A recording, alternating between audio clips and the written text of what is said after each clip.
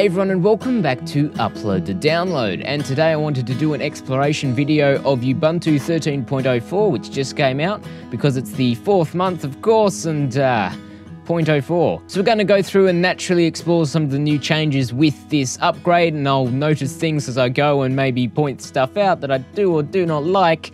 So it's pretty opinionated, so if you don't like that, you'd get lost. So this is Ubuntu 13.04 or Raring Ringtail's login screen. Nothing really has changed here at all. I'm actually running this in a virtual machine right now, so it might not be as quick as normal, so don't give me any performance related comments. Got it? Okay.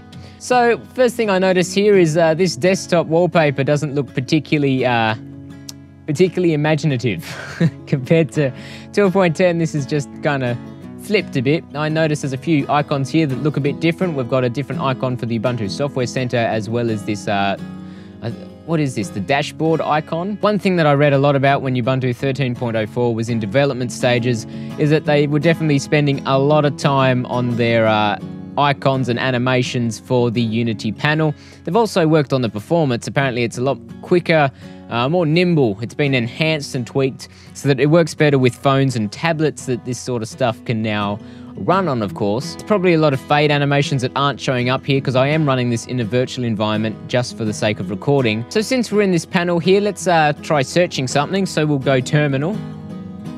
So as you can see here, I've searched terminal and I'm getting suggestions here for shopping results. And I don't actually know if I totally agree with that concept. Commercializing my desktop is not something I'm particularly interested in. This just seems like advertising, to be honest. But this is how you purchase songs now. And since we have these songs here, we can actually preview them by right-clicking on them. And it comes up in a little preview menu.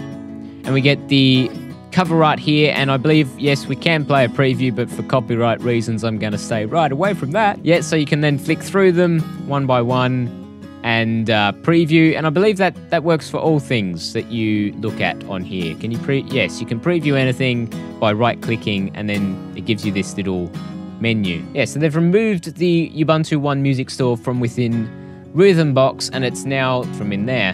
And here it is again to do with all the sales and advertising sort of stuff. I mean, Amazon and Ubuntu One Music, they're really changing from a open source Linux community sort of thing into a really, I don't know if I like it. It's, So another thing we have is the social lens, so we might actually try and give that a go. So I've just added my Twitter account, so let's see how we can access this social lens.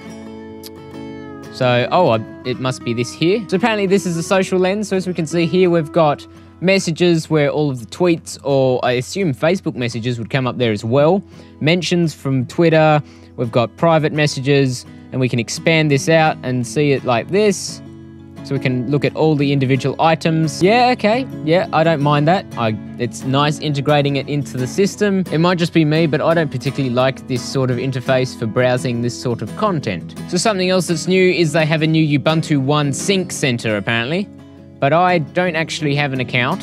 I don't actually plan on making one because I'm pretty fine in terms of cloud storage accounts that I already own.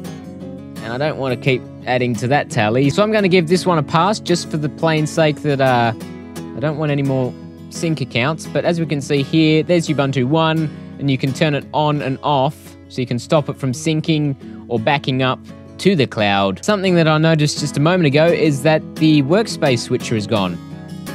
They've moved it. Okay, so in appearance, behavior, enable workspaces. There we go. Nice little workspace switcher. So let's give that a go. Tap. Drag. Looks like they've updated the graphics, so we actually get to see which panel we're on. And we also have a show desktop. Okay. As you can see here, I've got a bunch of Mozilla Firefox windows open, and if I right-click, I can choose between which window I want to look at. Shameless plug, I know. I can also click and get like a exposed styled sort of thing. So it appears that those are the main system changes, that and the wallpapers, the new wallpapers that were determined by the Ubuntu wallpaper competition, the one I entered and didn't actually get anywhere in. Yeah, I saw most of these on Flickr actually. There's one more thing I'm going to show you before I end this video off here. Firstly though, Of course, in the new update, 13.04, you're going to get a new version of Firefox, new version of all the LibreOffice. So a lot of the software that comes pre-packaged is going to be up to date, which is kind of expected. Not really system change, but there you go. I don't know that I'll be doing an in-depth video of Ubuntu 13.04 like I did with 12.10, the comparison video. It doesn't seem like there's that much of a change to really justify comparing with another operating system. However, I might do a boot test of Ubuntu 13.04 and Ubuntu 12.10 to see how they stack up. But apart from that, I'm going to end it here. This is the last thing that they've really changed, and that is the Unity themed session dialogues. So as you can see here, it matches. It's so beautiful. Oh yeah, I quite like this. I'm not a big fan of all the commercialization that they're doing. Just like with Microsoft and Windows 8, the amount of commercialization and advertising you get on your home screen is ridiculous. I don't want to log into a computer to be displayed with buy this, buy that. Anyhow, enough of my opinions. Thanks so much for watching this episode of Upload to Download. It's been quite interesting looking at 13.04 Raring Ringtail. We can also look forward to 13.10 late October this year. Saucy Salamander, it's been named. So if you're interested, the download link to Ubuntu 13.04 is in the description. It is free, of course, because it's Linux kernel 3.8.8 to be precise. Thanks so much for watching, and I'll see you all next time. See you later.